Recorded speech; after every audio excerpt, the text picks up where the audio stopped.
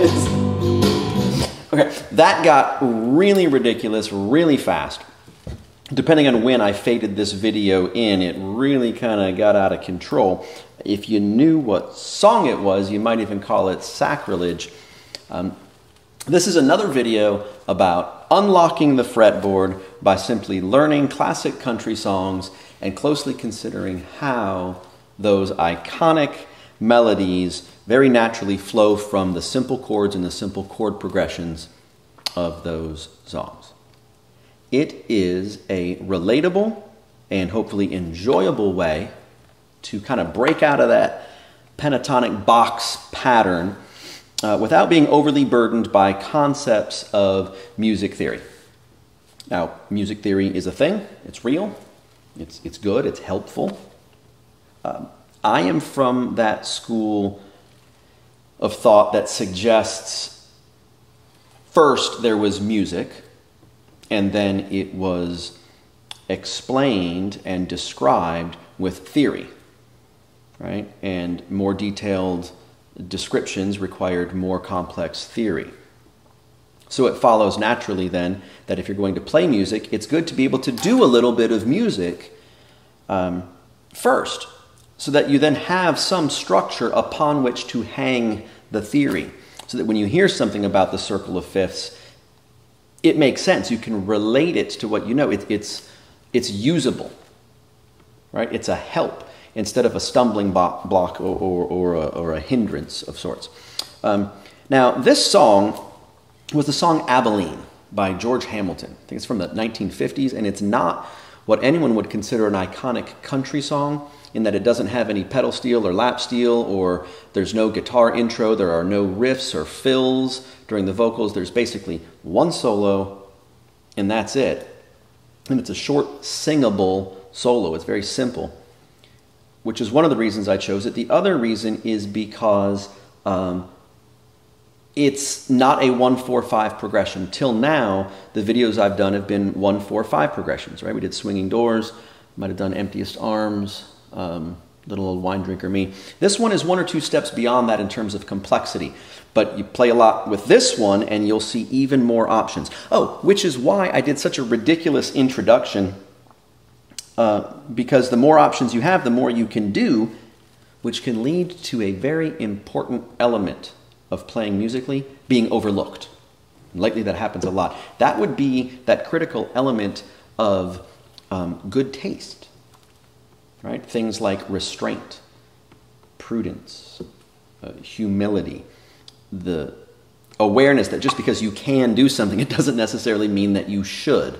And that good taste, or good judgment, if you will, can only come from a familiarity and a respect for that genre of music. So bear that in mind. Just like the others, what I'm going to do here is I'll play the song, the solo. Actually, I'll explain the chord progression first, and I'll go through that once and then play the solo, and then we'll analyze how did that very memorable, singable solo come from the chords. So it's not a 1-4-5 progression. This is a 1-3-4-1-5-1-2-5-1-4-5. What? Yeah. It's in F. So there's your F. Then it goes to the 3, so it would be A. Make it a 7. Then up to the 4, that's B flat, back to the 1. Climb up to the 2, that would be G, make it a 7. C, make it a 7. And then a very common turnaround of 1, 4, 1, 5. And notice I used the most common bar chord shapes for those chords. You can do it more with an open chord approach. F like that, A, your A7, B flat, and back to F. You do your G or G7, C7, F.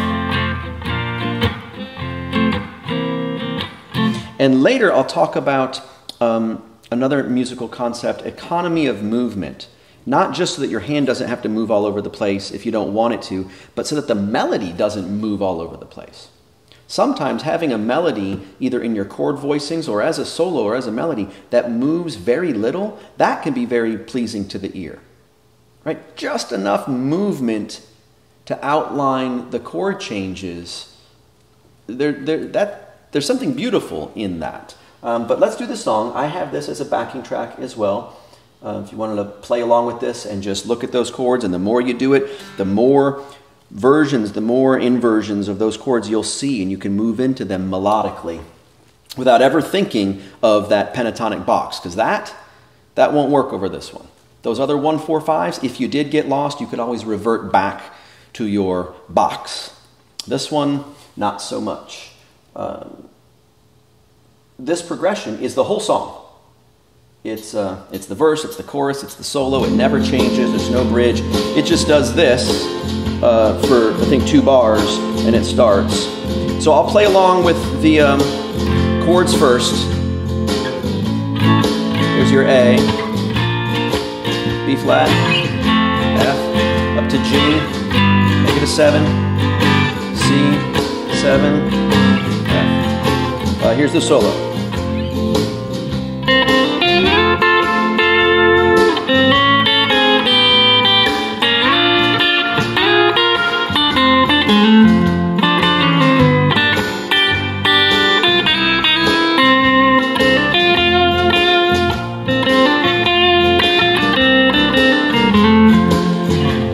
That's it. That's the whole solo. So let's look at what happened there. You want to think about that F, the little pickup, and then, so that pickup was F to F. That's the F you're thinking about. There it is. Then to A major. That's A major. I saw a video, a guy's like, here's a cool trick you can do. Whenever I hear about tricks, I always want to figure out why they work. That's what this whole process is really about. Why does the stuff you're doing work? He said, so you're playing like an A blues, you can always go. Do that cool trick. Make it like a 6 and just move it chromatically down. It sounds cool. And he's right, it does. It sounds really cool. But it's not a trick. What's actually happening is, there's your A chord, and there's your 6, A6.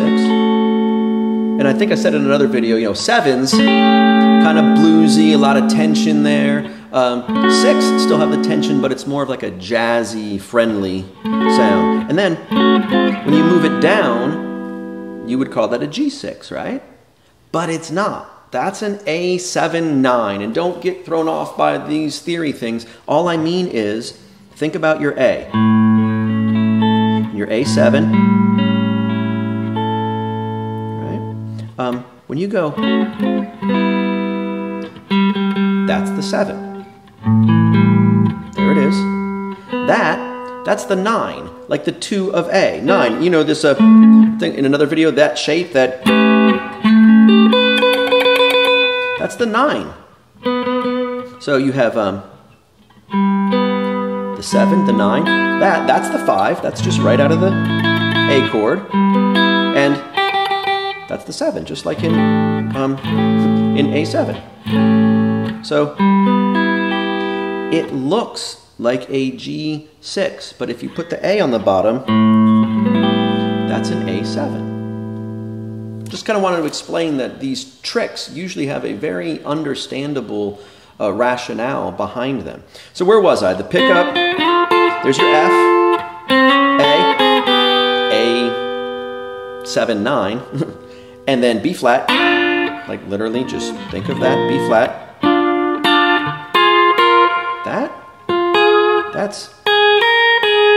That's just the B flat with the 7.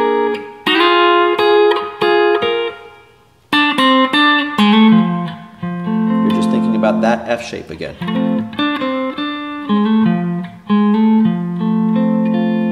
And then got that kind of that 9 for the F. Then you walk down, instead of walking up to the G, walking down to the G. And that is right, there's the notes, it's right out of that G shape. F, chromatically down to G.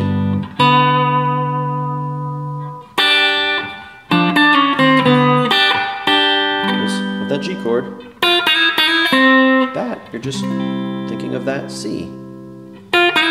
That is because you were still in that kind of G, that G7. G7, C, C.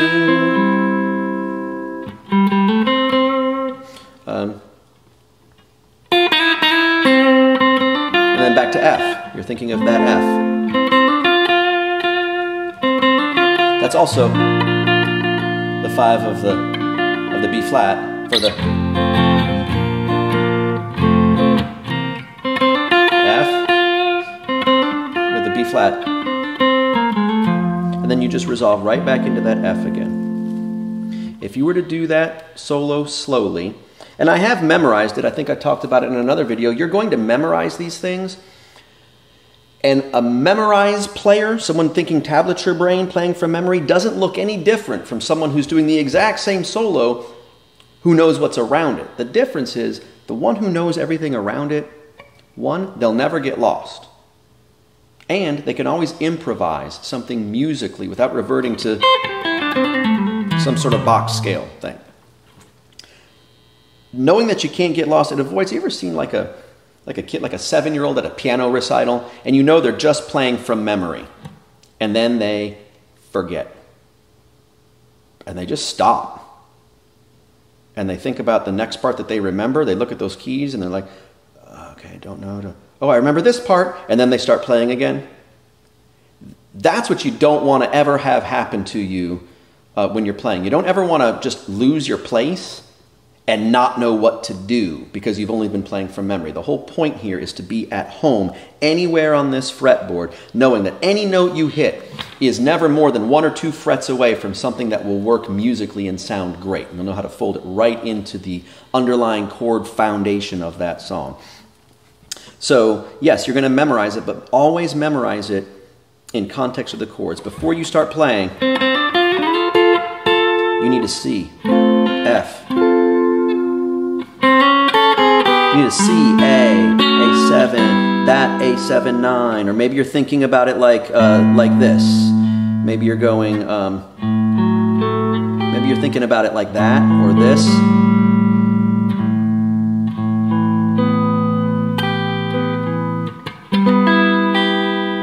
And then the B flat, you see that chord.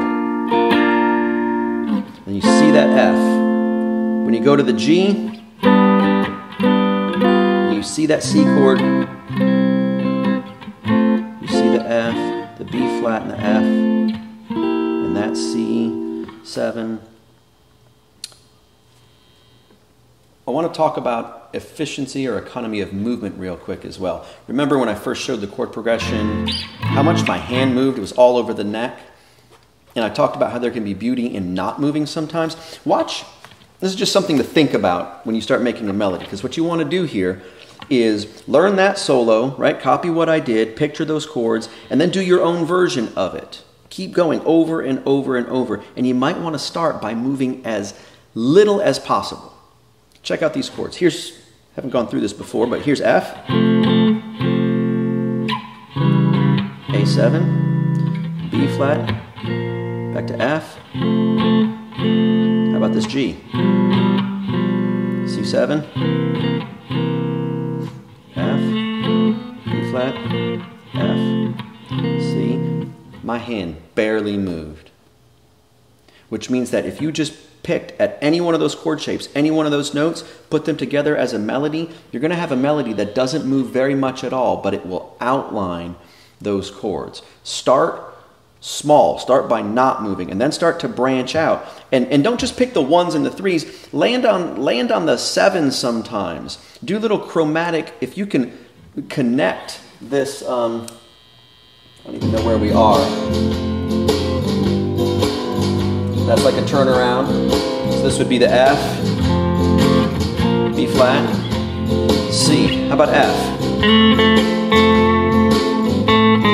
There's the 7 of A. There's your B flat, back to the 3. 7 of G, the 7 of C, the 3. Just an example of barely moving, but outlining the important and interesting aspects of the chord. Another really interesting technique that you could try sometime is to learn the vocal line. Just single note the vocals. Learn the vocal melody. Because those usually don't move around nearly as much as a guitar solo would, right? And that's the identifiable part of a song. Learn that. And while doing it, look at the chords underneath it. Oh, wow. So that's why that melody works over those chords. I got it. And then harmonize it. Like, what would a backup singer do? What would a harmony line be for it? And play that. And you'll start to realize, oh my goodness, I'm making chords. I'm making the chords of the song. You do that with enough songs, and it all kind of becomes visible. This totally invisible map becomes something that you can see, and you can freely move around within it very musically. Again, I hope this helps. We'll do this with a bunch of songs, and then this fretboard freedom, as it were, can just be something that happens to you. So, yeah, have fun with it, and maybe more later.